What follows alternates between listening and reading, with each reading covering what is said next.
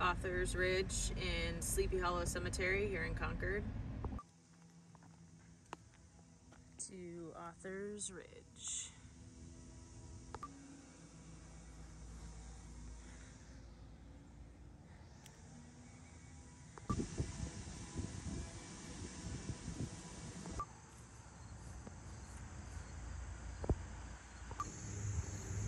It's a quote by Ralph Waldo Emerson.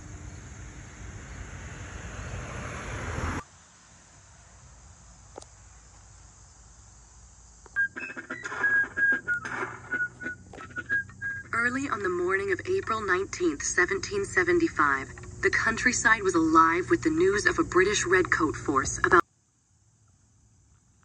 Here's the North Bridge. It's where the first shots of the Revolutionary War happened, 1775.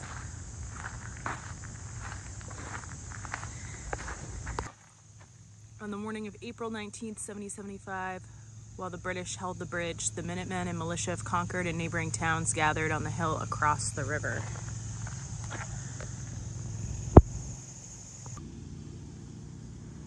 Concord River.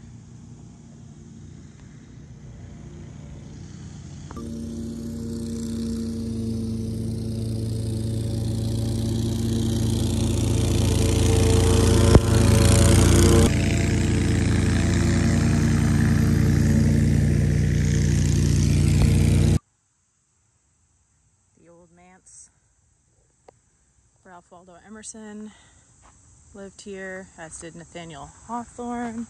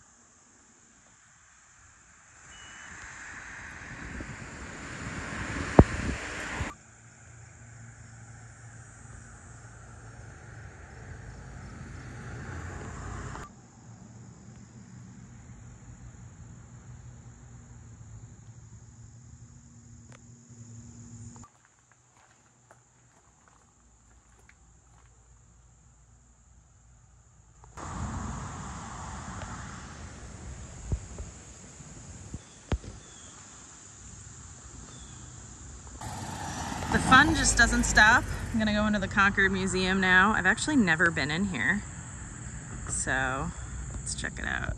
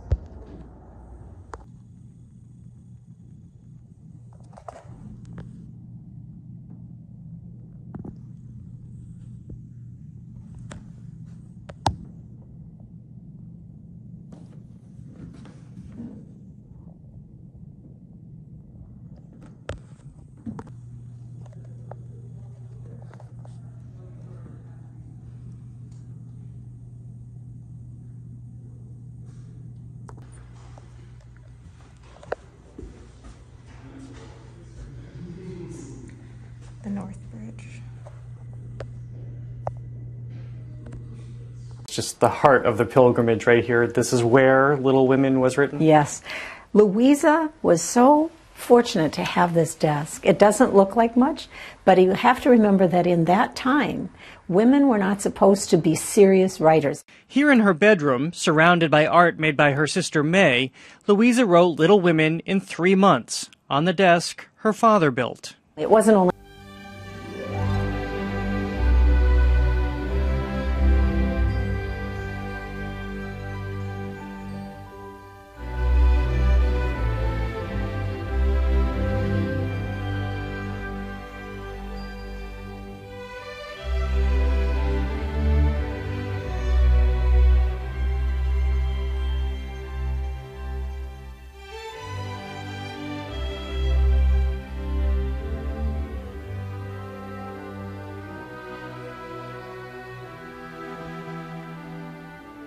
She unlatches the door of one house, and all find it is their own house which they enter, a contemporary once said of Louisa May Alcott. Generations of readers around the world have come to know this house as home. The beloved saga of Little Women follows the 4 March sisters as they grow up in a very unique family in Civil War New England. It is here, in Orchard House, that the story was set, and it was here that the classic was written. In September 1857, Bronson Alcott, educator and leader of the American Transcendentalist movement, purchased an 18th century home on the historic Lexington Road in Concord. It was an important move for the Alcott family, who had moved often as Bronson followed his dreams of educational reform. They would remain at Orchard House for 20 years. It was Bronson's second daughter, Louisa May, who would become the most famous and successful member of this talented and intellectual family. A multifaceted woman, she authored works for both adults and children in varied and often experimental style. And now, join us as we step back in time to meet Louisa May Alcott and hear her story. So what we found when we purchased the Orchard House, when Father purchased it in 1857, was, as one of Mother's friends put it, a house fit for pigs and 12 acres of apple orchard. Father spent a year restoring the property. Mr. Thoreau helped him as well, did a survey of the land for us, and it was a very large undertaking. Father put such love and care. He wanted to restore our Orchard House home to what it had been years prior. You know, Minutemen had lived in our home many, many years ago. So it has a grand history, and Father has an appreciation for such things.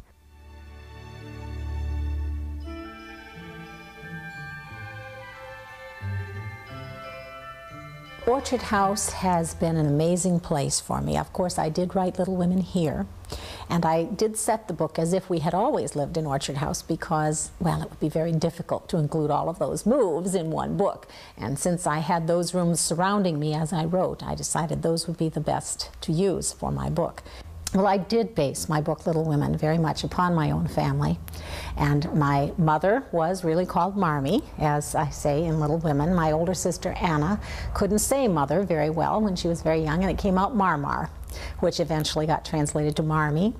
And there are the 4 girls in real life, just as in the book. Anna is Meg, I am Jo, Beth is Beth, and May is Amy. But there are also a number of differences between Louisa's life and her most famous story. To begin with, Little Women is set at Christmas time during the War of Rebellion, but the girls are younger than we were in our real lives, and it is Father who is off at war, because this is more traditional, more acceptable. I, in reality, was the one who went off to war in my family, not my father. My father was older and had no military experience. It would not have been appropriate or possible for him to serve, even though he felt very strongly about abolition. But I went off to war as a nurse, in reality, so there's a difference.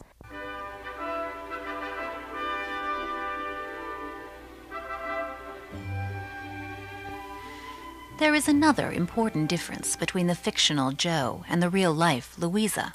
I am a literary spinster, happy to paddle my own canoe, and love freedom rather than a husband. However, Josephine, according to my publisher and my little fans, had to marry. I would not marry Josephine off to Laurie to please anyone. Even though all the letters poured in after I wrote part one, you may not realize I wrote Little Women in two parts. Part one, and then, because of its popularity, I was asked to write a sequel. But when the mail came in between part one and part two, all the little girls wanted to know what became of the Little Women. Did they marry?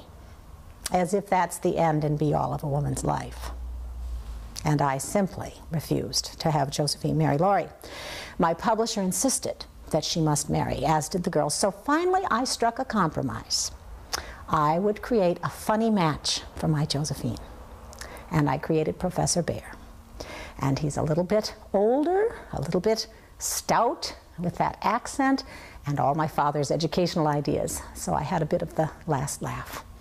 And made a few changes in that way, but still kept the spirit of the family very much alive. Within the rooms of Orchard House, the spirit of the Alcott family is also still very much alive. The parlor, with its window seats, arched fireplace, and decorative niches, was the site of legendary Alcott hospitality, filled with songs and dances, storytelling and dramatics. In this parlor, Louisa's oldest sister Anna married John Bridge Pratt of Concord in 1860. My older sister indeed did marry a wonderful man named John, just as Meg marries a wonderful man named John. And Meg's wedding is very much my real sister Anna's wedding in almost every aspect, even down to the fact that she didn't want to look fixed up or fancy that day, but wanted to be very much herself in a simple dress. That was very true to my sister Anna's character. Mealtime was filled with sharing and discussion in the Alcott family. Bronson believed that the key to social reform and spiritual growth lay in these everyday rituals of family life. The melodeon under the stairway is a gentle reminder of Elizabeth Alcott, Beth in Little Women. The death in 1858 of her kind and musical sister, her angel in the house, devastated Louisa. She died 10 years before I wrote Little Women. So I had all those memories, but felt ready to be able to put them down on paper. The way Beth's life went, her shyness and sweetness, and the way she died are all very, very true. That's exactly as it happened. Bronson and Abigail May Alcott were a tremendous influence in their children's lives, instilling in them a sense of duty, self-reliance, and charity. Wise and practical Abba was a mainstay to her idealistic, visionary husband, and an inspiration to her girls. The master bedroom reflects her taste and holds many of her possessions. Mother understood I needed to be alone and I needed to write. Father, on the other hand, was very influential in my education and in encouraging me to do things that other families might not allow a girl to do. He built me a desk at a time when it was improper, in the eyes of many, for a woman to have a desk of her own. My father had us all keeping journals, and when I was only 8 years old, I wrote a poem that pleased Mother so much. She said, "Why, Louisa, you will be another Shakespeare."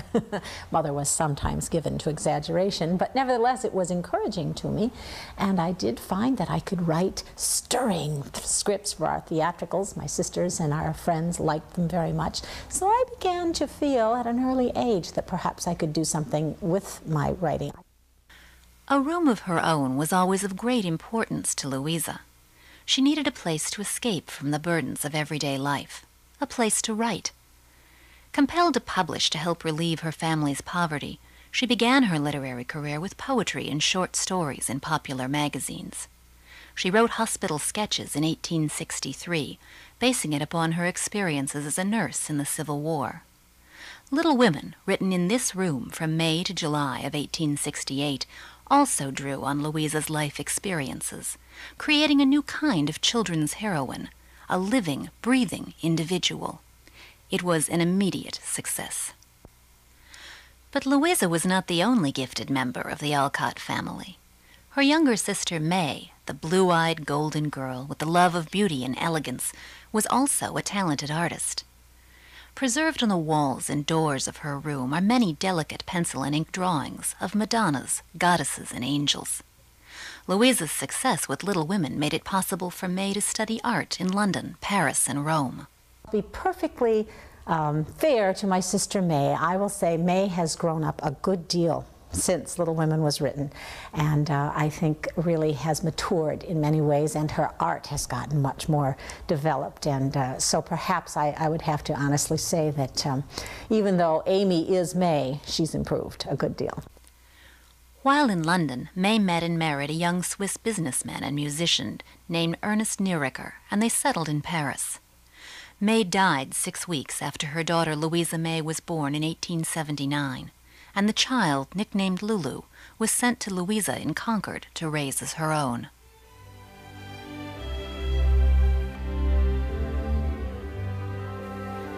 If in Emerson's study perpetual twilight reigns, wrote a visitor to Orchard House in 1874, in Alcott's it is always noon. In his lifelong quest to improve the moral, intellectual, and spiritual culture of mankind, Bronson Alcott drew around him many of the leading social and literary figures of his time. Among them, his Concord neighbors, Ralph Waldo Emerson and Henry David Thoreau. Father would, first of all, probably draw your attention to nature. He and his friends, who are transcendentalists, would say, if you go up through nature to God, you will then find what you are looking for. You can find that guidance in nature and within your own spirit. You have your own direction already. I like to point out to people who are of a more prosaic nature perhaps that you can see evidence of this in such simple things as the drawings on our walls, May's drawings, because someone else might say, well, that's just not proper. You shouldn't allow that. But my father and mother would say this is right for her. It was through the friendship of men like Emerson and Thoreau that Louisa and her sisters received much of their education. Mr. Emerson, I can hardly say enough about. There are some people, when they walk into a room, you know the world is a better place because they exist in it. Mr. Emerson was that sort of person for me. He walked into the room and I immediately felt his goodness, his kindliness just coming through his eyes, and of course the way he writes. Such fine thoughts. They inspired me, truly. Now, Mr. Thoreau was another sort of friend altogether. He knew nature in a way no one else that I've ever known has known nature. He could show you anything, explain anything. Animals would come and eat out of his hand. He was truly remarkable. And one time, he pointed to something down on the ground, and he said, look, Louisa, look here. And I looked, and I saw nothing. And he said, look closer. So I looked, and I said, I see a cobweb, nothing. And he said, Louisa, that is not a cobweb. That is the handkerchief of a fairy. And of course, it opened up another way of looking and thinking. In 1880, Bronson Alcott designed Hillside Chapel on the grounds of Orchard House for his new Concord School of Philosophy. It was the fulfillment of a lifelong dream. Unique among the transcendentalists, Alcott embodied and lived out his philosophical ideas, particularly those of educational reform. His passion and his ideals helped to shape the spirit of his own day. And many of his child-centered educational ideas, once considered radical, have helped to shape the spirit of education in our own times.